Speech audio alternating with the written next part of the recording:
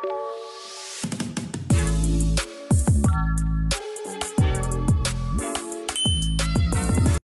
magandang araw po sa inyong lahat. It's me again, Sir July, your maestrong Probinsiyano. So today po I will be going to share with you the basic knife skill, no? Kung paano tayo mag-handle ng knife, no? Especially sa mga students, no? Minsan na-notice po natin mga mali or incorrect yung paggamit nila sa kutsilyo. So this is the anatomy of the chef knife. So we have the handle, okay, the tongue, the butt, the rivet, bolster, the spine, the heel, the edge, the blade, the point, and the tip. So this is it. So now, I'm going to share with you kung anong tama sa gamit ng kutsilyo. So here's the knife. So actually this knife, we are going to handle it rightly or before we cut. Of course, pag ganito tayo, ganyan. So hindi siya tama. So kung ganyan, hindi din pwede. Kung ganyan, hindi din pwede. So of course, the right way to handle this knife, of course, yung isa sa mga tinuro ko sa estudyante is pag ganun siya. No, actually pwede siya kung komportable ka, ito. And other way is dito, no? Tapos yung hinlalaki nyo, ito siya. So ganun siya, guys. Okay? So ganyan siya. So kung mag-slice ka, ganun din kung mag-slice ka. Okay?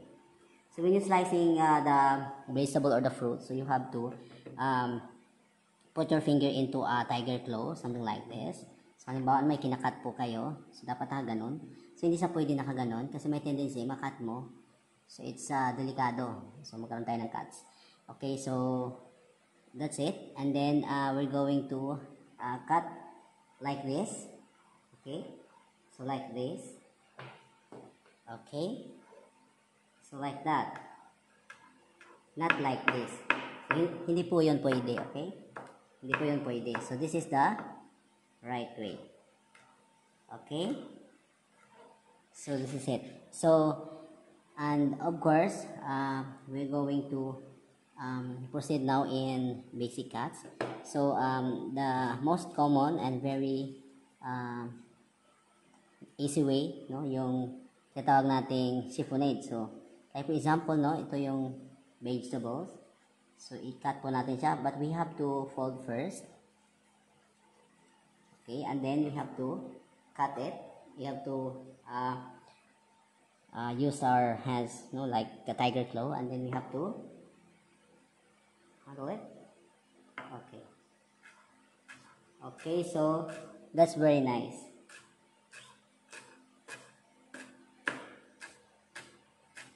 Okay, so this is it. This is the chiffonade.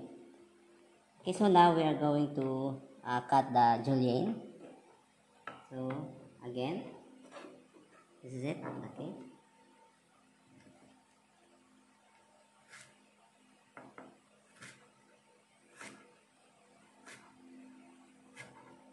Okay, so this is our julienne.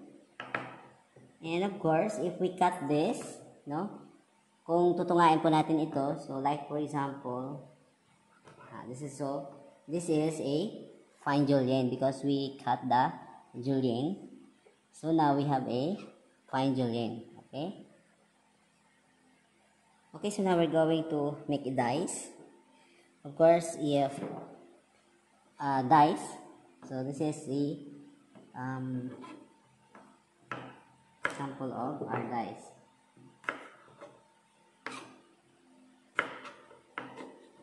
Okay, so this is a large dice, and also, okay, this is a medium dice, and also this is a small dice. Okay, so now we're going to make a cubes. Okay, a cubes. So what would be cubes?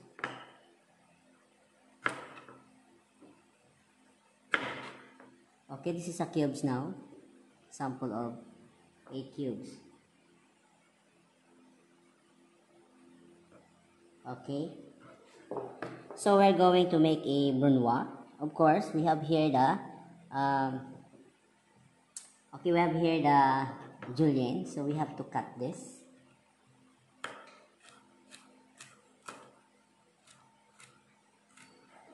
Okay, this is now the brunoise. This is a brunoise. Okay, so we have a brunoise. Okay, and then what else?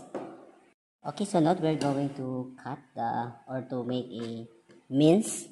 Okay, so this is our brunoise. So and then, so after the brunoise, so we have to, to make a, chop. Sorry, nakita. Okay, so this is what we call a chop. Okay.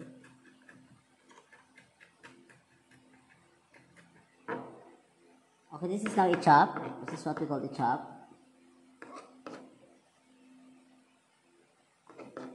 Okay, so now let's proceed to mincing.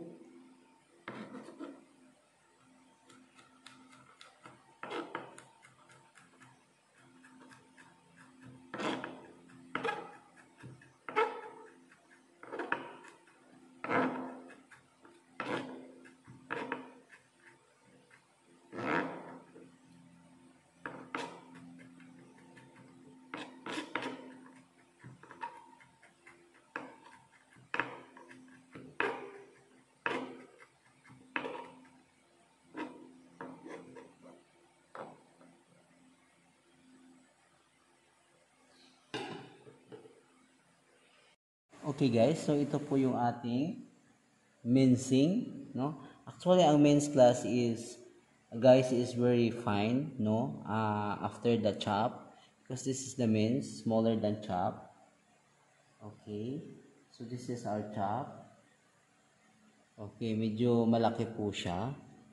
So, and then our brunoise. So, this is our brunoise. Okay, so if the julienne, if we chop the julienne, so we can come up the brunoise. Okay, so now let us proceed to the other basic. Next, let us proceed to the oblique cut. Oblique cut. O-B-L-I-Q-U-E. Okay, so this is very simple cut. So actually, i-roll mo lang ito hanggang matapos ubos. So like this. Okay. And then, yan, that's it. Okay, this is it. This is the oblique cut. Okay, the common cut also. The next one is diagonal cut. So this is also very common. So we have to cut diagonally, something like this.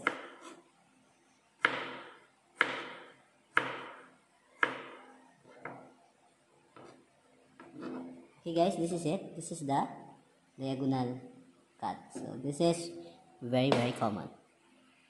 Guys, the next one is the batonet, the large batonet. Okay.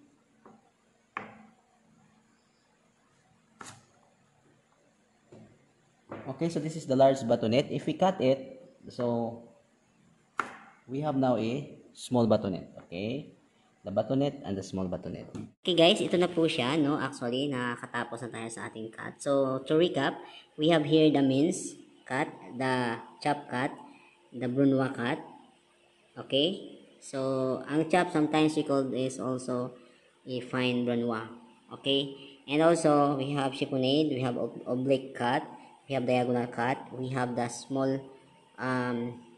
batonet, okay, the large batonet, and also the large dice, small dice, and medium dice and the small dice.